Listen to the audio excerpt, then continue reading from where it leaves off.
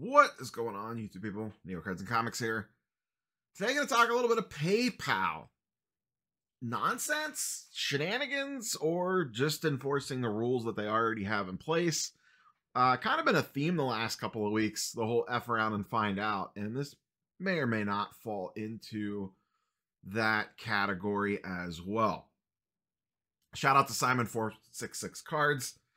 He did a video on this on Sunday. I saw the same thing pop up over the weekend in the same Facebook groups.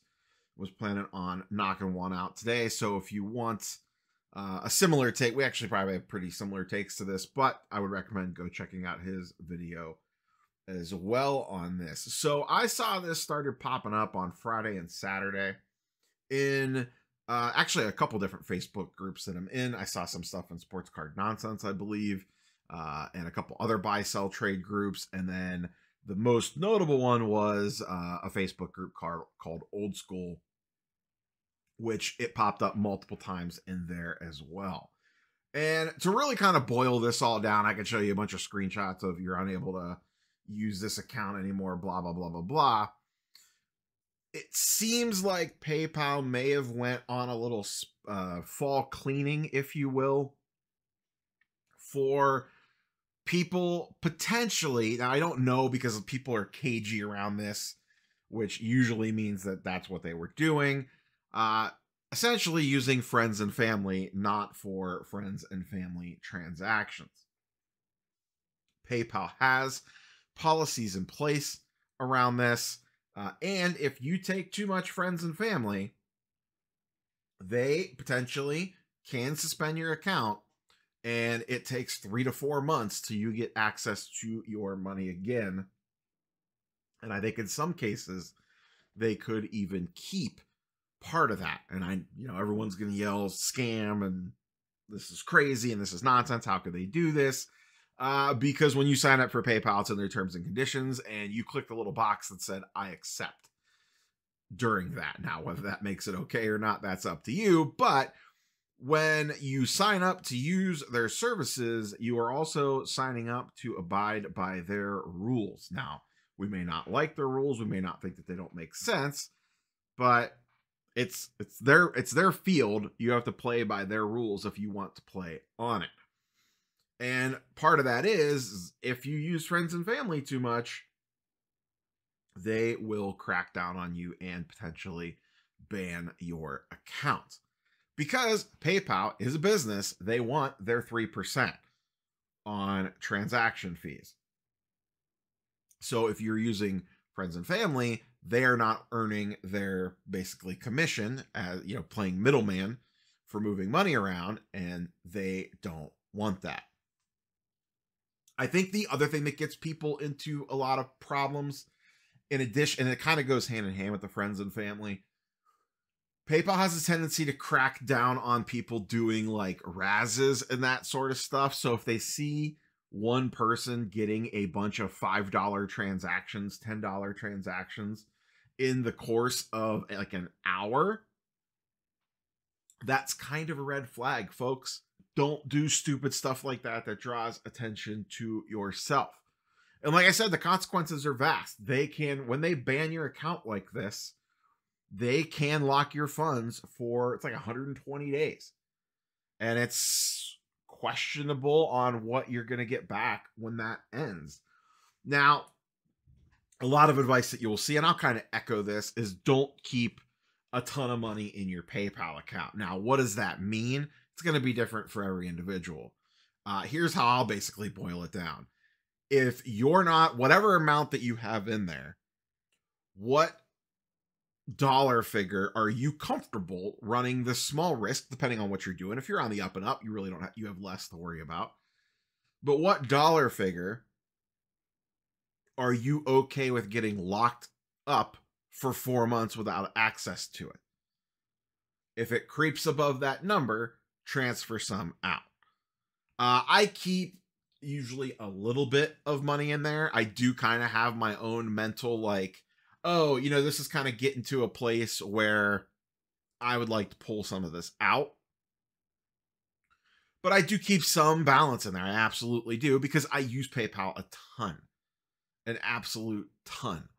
to buy online. I just use PayPal checkout, and I usually want it to take from my PayPal balance, because a lot of the various hobby income that I make, whether it's selling cards or content stuff or whatever the case might be, a lot of that gets paid through PayPal. So PayPal is very integral to my transactional side of the hobby and content. So I usually run a little bit of a balance in there, but there's been times where I've gotten, maybe a little bit more in there. Maybe I sold a bigger card or multiple cards or whatever the case might be. And I'll go, you know what? This is getting a little too big. I don't feel comfortable with the number that's in here.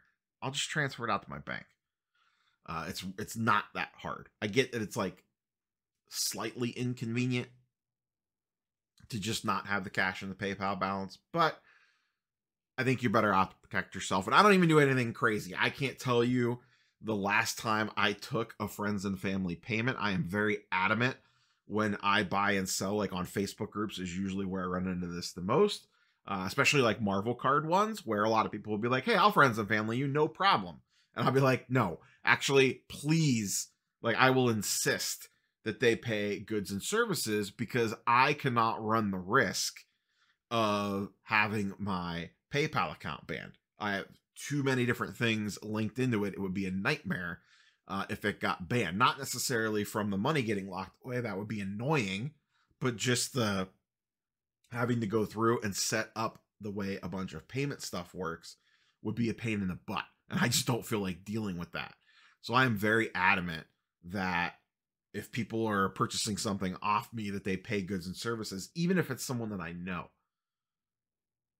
Because I have a lot of relationships, or a lot of people feel more comfortable using friends and family with me because they know I'm a content creator in some cases, and they know that I'm less likely to burn someone because I'm not going to sacrifice my public image, if you will, over a $200 card by not shipping it out or whatever the case might be. So just be careful out there. If you're using a lot of friends and family, I would, 1, stop doing it. 2, don't keep much balance in your PayPal account. Even if you're doing everything on the up and up, I still, like I said, I kind of set limits for myself on what that number gets to before I pull money out. The other bit of PayPal news, which this is not really news. Some people, since this came up, were complaining about goods and services protection on items intended for resale. Essentially, and this actually happened 4 years ago. This was the beginning of 2020. So it probably slipped under a lot of people's cracks, because this is before a lot of people were making hobby content and kind of following this stuff, the ins and outs of all the machinations of these companies. But PayPal in early 2020 did change their policy, where you do not have buyer protection on items intended for resale. Now, they kind of loophole themselves around this by, is it for a gift? Are you the end user? Like all this stuff that makes it about as gray can get. So what this really means in my eyes anyways, and this kind of reminds me of PSA's new terms and conditions that they rolled out about a month ago. It is a way that gives the company an out.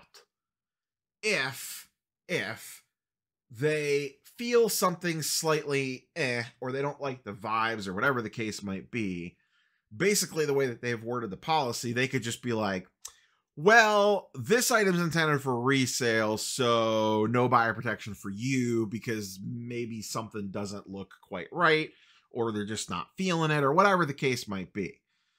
I think in most cases, you could make a legitimate argument. Oh no, I bought this for a gift, or I am the end user. I collect this player, or whatever. I am not planning on selling this.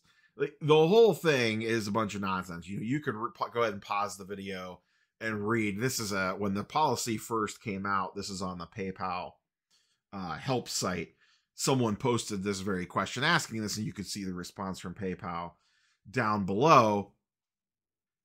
And when you read over it, it definitely gives you the vibes of, we're probably going to cover you most of the time, but if we don't feel like it, we don't really have to, because the way that we worded this is really what this feels like. So just kind of file that away in the back of your mind as well. And here's the ultimate problem. Yes, there are alternative methods out there. You know, Venmo exists, Zelle, Cash App, etc. Some of those are actually owned by PayPal. Some of those have zero protection at all, like absolutely nothing. And they're not as generally accepted in the hobby. Everyone has been ingrained with PayPal, and it has the larger user base. It's almost like eBay. You know, eBay gets the most eyeballs. PayPal is on the most people's phones. So it almost becomes like a default, like you kind of have to use it if you want to actually transact in business. No one wants to lose out on a $2,000 or $3,000 deal because they don't have PayPal or they don't accept PayPal. And then the person's like, well, sorry, I don't have the cash on me, so I'm walking. You know, if you're okay with that, then, you know, do your thing and don't keep PayPal on your phone or whatever. But most people are going to figure out a way to make it work.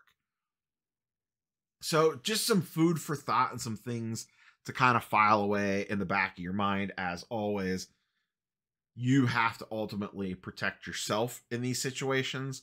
The companies are only going to do so much to protect you, and the companies are also, in some cases, looking to harm us. And also, if they have rules, regulations, whatever, on what you can and cannot do when interacting with said company, and you can apply this to PayPal friends and family, you can apply this to PSA and card cleaning, or any other number of things. Maybe you don't get caught most of the time and everything is fine. Maybe you take friends and family all the time and you never have an issue. Maybe you clean cards all the time and you never have an issue until you do. And when the issue pops up and you get the email that says you can't use PayPal anymore, or you look up a certain number on a card and it's been deactivated, whatever the case might be, you can't really throw a fit about it, because you knew the rules of the game when you decided to play and you got caught. Is what it is. That's all I got for you, boys and girls. Catch you on the next one. Peace.